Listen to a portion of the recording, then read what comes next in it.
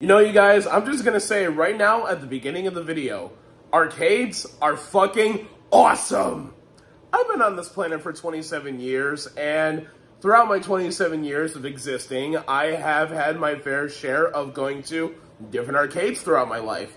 I've been to Chuck E. Cheese multiple times, I've been to this place called Enchanted Castle, I've been to this place called GameWorks twice, I've been to Dave & Buster's, I've been to Round 1, but the best of all of those arcades that I've ever been to is the world-famous Galloping Ghost Arcade. And I'm here to tell you of the story of the first time when I went. Intro, start.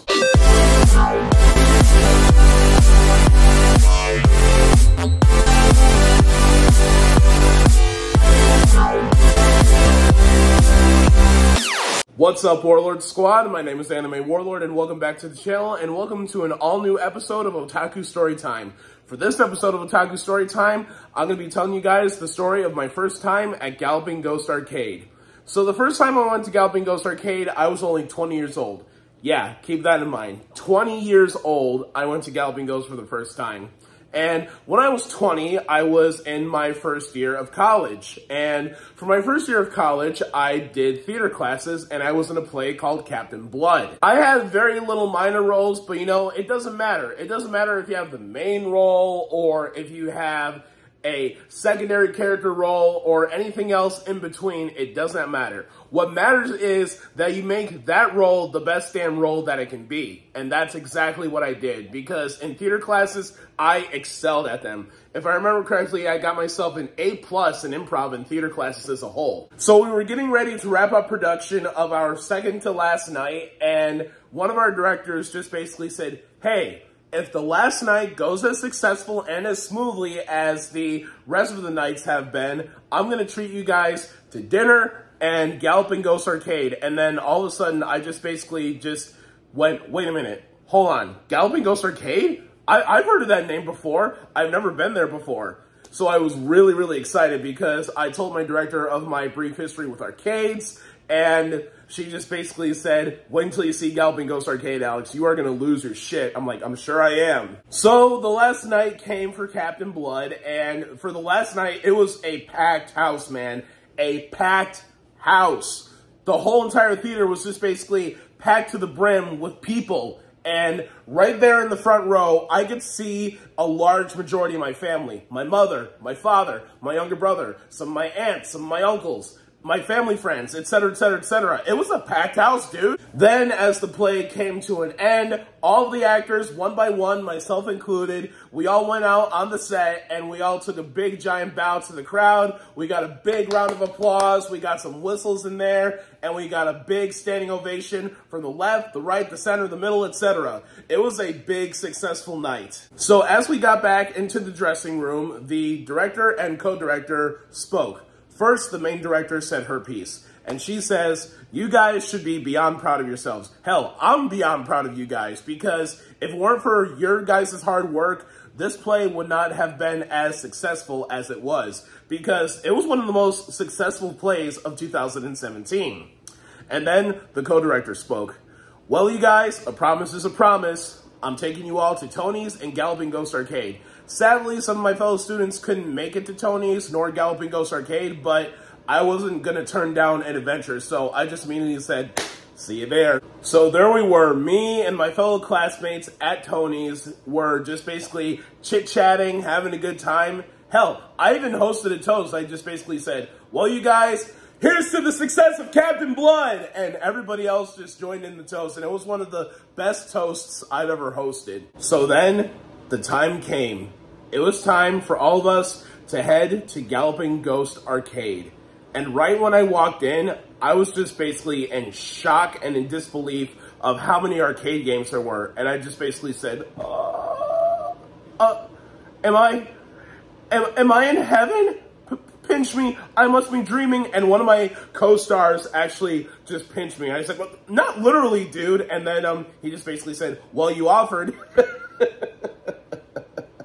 Now, before the entrance fee upped the ante to $25 to get into Galloping Ghost Arcade, when I first went, it was $20 to get in. And when Galloping Ghost first started back in the early 2010s, it was $15 to get in. But no matter what, it's still a fair price to get into the greatest arcade in the world. Anyways, so I asked the man at the front desk, I forgot who helped me when I went to Galloping Ghost for the first time, if I could have any quarters for the machines.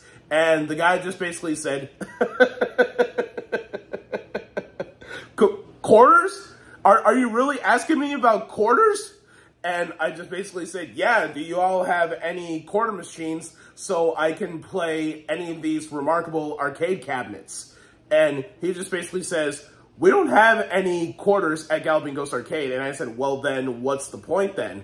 And he just basically said, well, the main reason why we don't have quarters or tokens that require you to play our remarkable arcade cabinets, it's because we have them all set on free play. And I was like, say what? Yeah, never in my life have I ever heard of an arcade that has all their games set to free play. So this was shocking for a first timer to hear, and a veteran arcade goer. So I started walking through the arcade, and I kid you not, you guys, it's an endless maze of arcade gaming heaven. It's an endless maze of arcade gaming heaven. There's arcade games on your left, and there's arcade games on your right. No matter where you turn, there's an arcade machine waiting to greet you. And of course, being a veteran arcade guy, I already knew I was going to see the classics like, you know, Donkey Kong, Galaga, Galaxian, Pac-Man, Miss Pac-Man. The rabbit hole is bottomless. And then I started seeing some arcade cabinets that I never even seen before or didn't even know existed. Hell, even games-wise that I didn't even know existed. My first time going to Galloping Ghost Arcade was an absolute joy, and still to this day, I still get great joy on going to this arcade, and it still continues to get bigger and bigger as time goes on.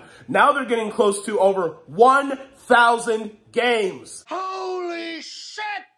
And ever since my first trip to Galloping Ghost Arcade, the nerd high has never crashed, and I've been a little obsessed on building my very own arcade myself. Have a look. So whenever I don't have the time nor the money to go to Galloping Ghost Arcade, I have three options.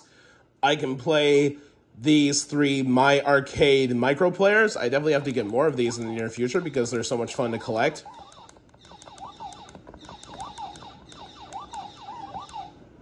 I can play this Namco Classics plug and play, which I believe, if I remember correctly, has 12 Namco games on there. Of course, the best of them all, the almighty Pandora G-Box.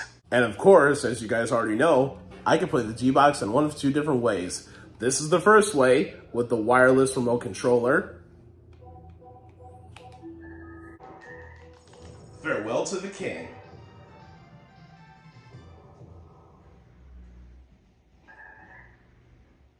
Or I could use the ASCs, or arcade-style controllers. And these arcade-style controllers fit in your lap pretty nicely, don't they?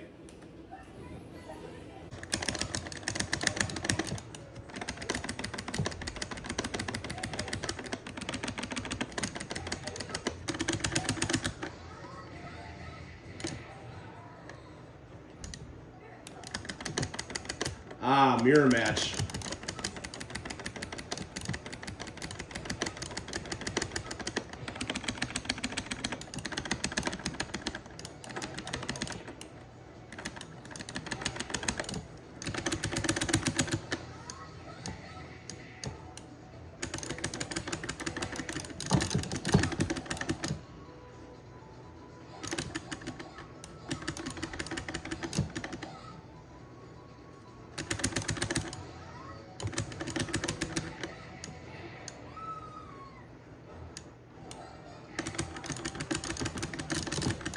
Wet ball.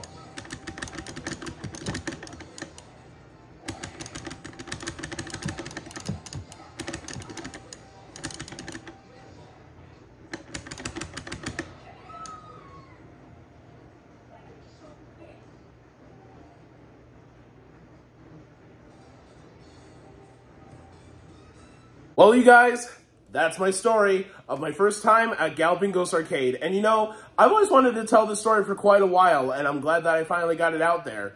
And before you guys go, here's a little sneak peek of the next episode of Lost Treasures.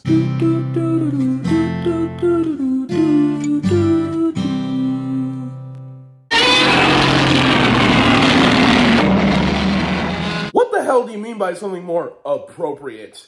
Because what's wrong with my Stitch shirt, Godzilla? Because I don't see anything wrong with it. Now, don't take this the wrong way, man, but you're the king of monsters. What do you know about style?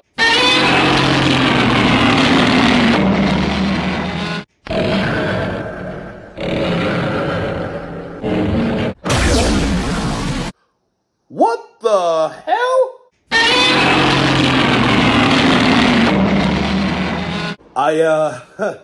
I don't know what to say, but, thanks for the shirt, Big G. Alright, you guys, this just about wraps things up for today's video. If you guys like today's video, give it a like.